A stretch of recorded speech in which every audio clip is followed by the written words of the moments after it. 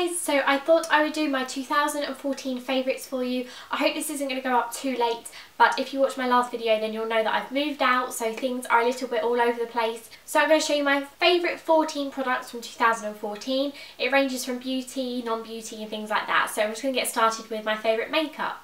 Now I thought it would be good to do a base, so my favourite base has to be the Rimmel Lasting Finish Nude 25-Hour Foundation. Now this is probably something that I started liking near the end of the year.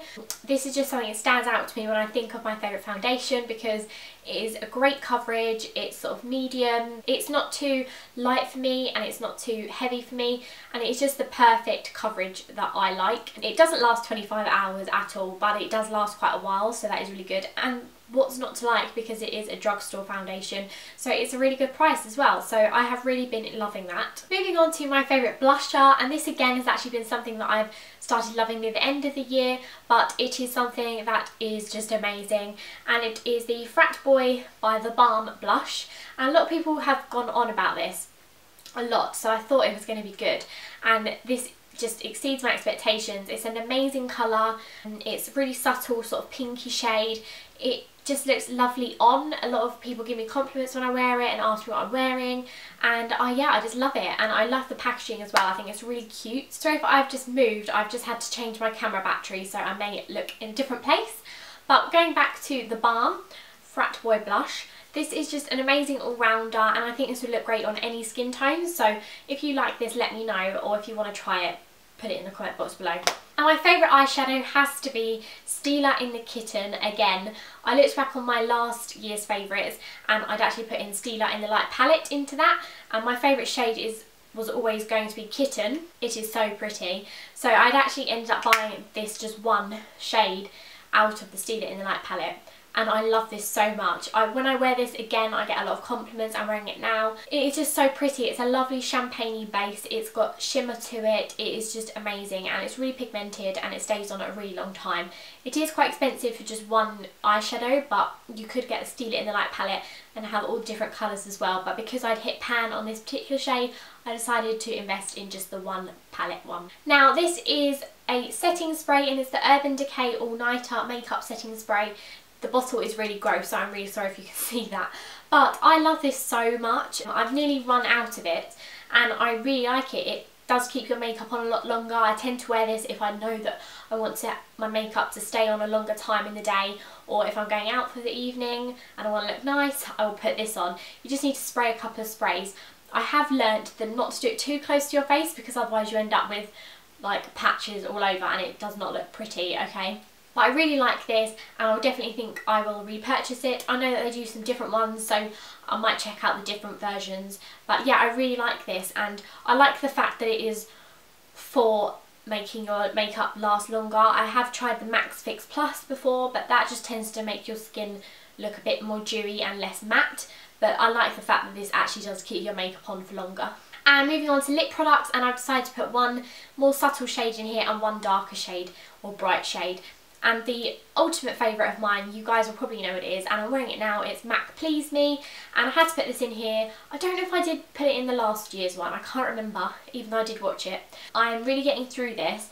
I just love this so much. It's the perfect subtle pink shade, your lips but better, and it's just so super pretty. And again, this is something that I get a lot of compliments on when I wear it in my videos and on Instagram and things like that. So I love it so much, and I would definitely repurchase this again if I ran out of it. It is just amazing. And now for a bright lip. I was loving this year, especially in the summer months, and this is the Bourjois Rouge Edition Velvet Lipstick in Olé Flamingo. I think it's Olé, but it might just be Old Flamingo, I'm not sure.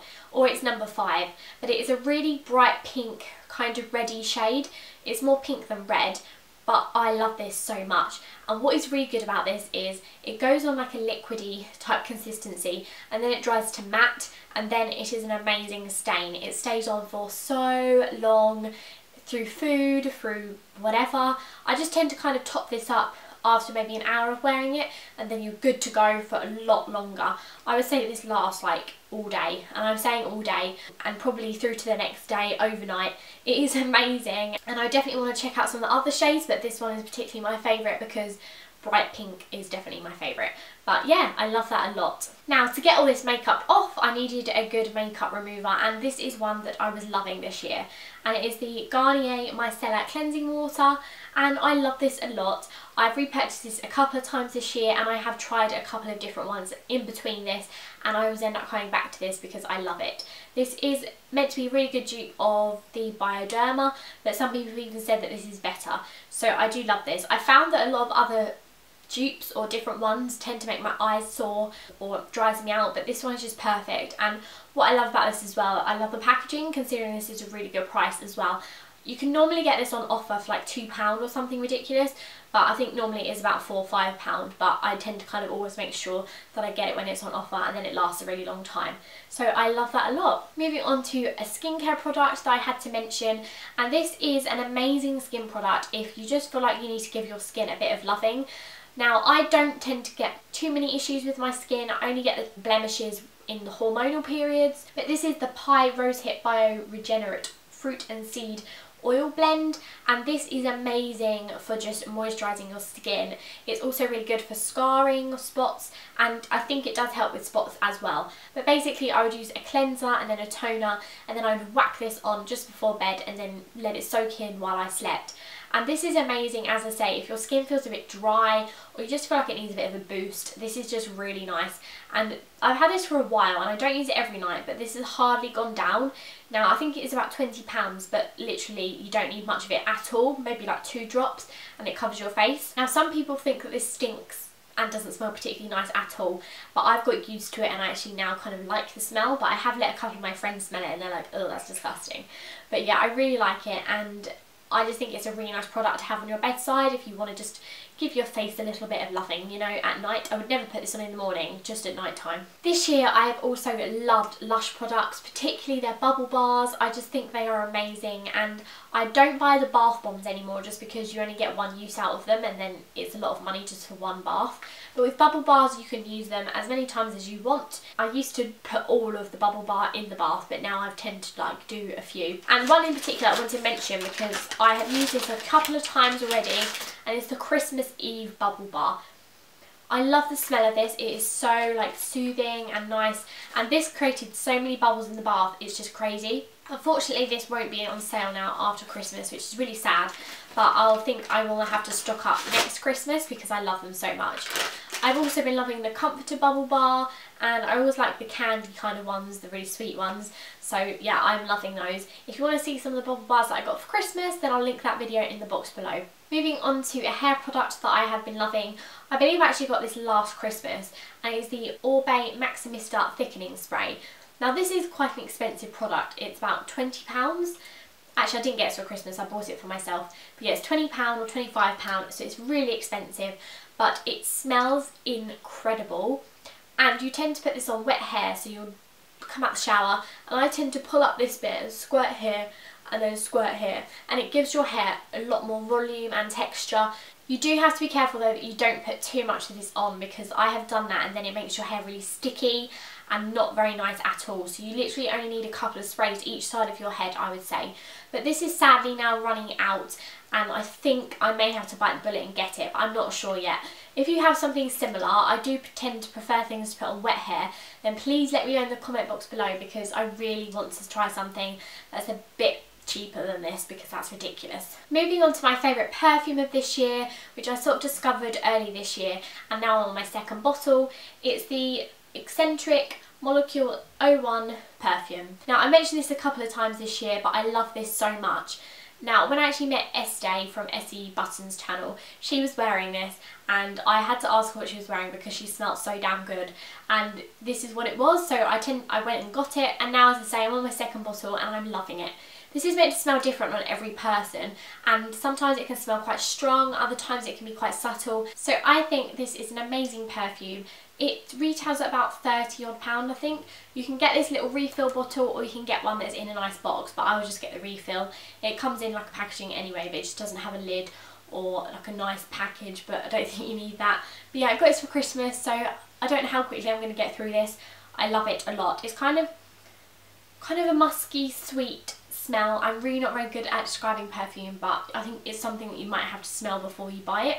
So I love it a lot. I forgot to mention another lip product which is a really good dupe for the MAC Please Me, which I always grab in my handbag, and it is the Collection Cream Puff in Cotton Candy, which is again a really nice subtle pink, but this is probably a little bit more obvious than the Please Me, and this stays on really well as well because you just kind of have to reapply it, and it probably stays on better than MAC Please Me actually. These are literally about £3 or £4, so an amazing price. Definitely worth buying if you want to sort of check out something that kind of shade. So I love this a lot, and yeah, I'm going to continue to buy these. Now I'm moving on to my non-beauty favourites, and the first one is a book which I have mentioned it in a favourites this year, but I thought I would just show you what my favourite book of this year has been, and it was by Jojo Moyes, and it's Me Before You.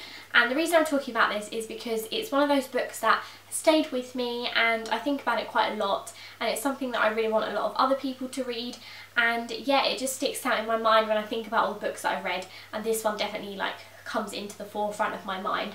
So I have loved reading this. It is a really nice love story, but it's got it's not your average love story, it's quite sad, and make sure you get the tissues basically if you want to read it. But if you have read this, please let me know in the comment box below, because none of my friends have read it and none of my family have read it, so I can't talk to anyone about it. But I love this so much, and they're actually bringing a film out of this, so I'm super excited to see the film as well. So yeah, it's definitely my favourite book of 2014. And my favourite clothing wear has to be my Clarks boots, which have sadly gotten a bit dirty and worn and a bit sad. But I actually bought these with the intention of wearing them over the summer, but I've ended up wearing them throughout the whole of the year, and I love them to pieces. They're nice like western boots, and they like ankles, and they have gone a bit darker than they sort of should be, but I have loved wearing them all the time.